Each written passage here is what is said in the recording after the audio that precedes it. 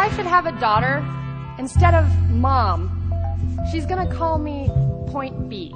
Because that way she knows that no matter what happens, at least she can always find her way to me.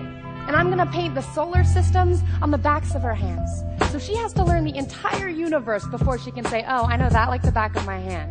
And she's gonna learn that this life will hit you hard, in the face, wait for you to get back up just so it can kick you in the stomach. But getting the wind knocked out of you is the only way to remind your lungs how much they like the taste of air.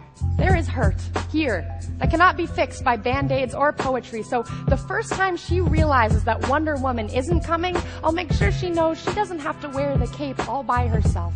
Because no matter how wide you stretch your fingers, your hands will always be too small to catch all the pain you want to heal. Believe me, I've tried.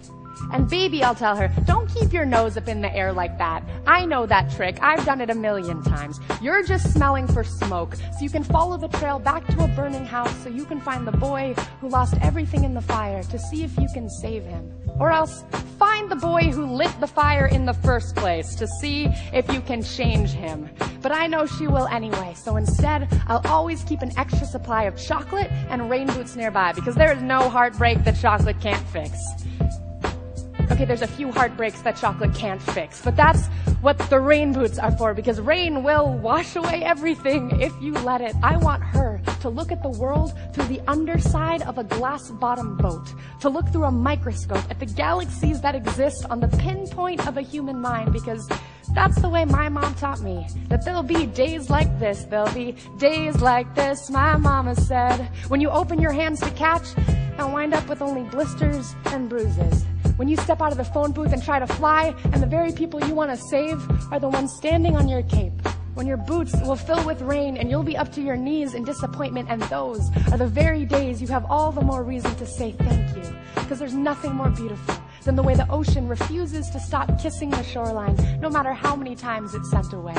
You will put the wind in win some, lose some. You will put the star in starting over and over. And no matter how many landmines erupt in a minute, be sure your mind lands on the beauty of this funny place called life. And yes, on a scale from 1 to over-trusting, I am pretty damn naive. But I want her to know that this world is made out of sugar. It can crumble so easily, but don't be afraid to stick your tongue out and taste it.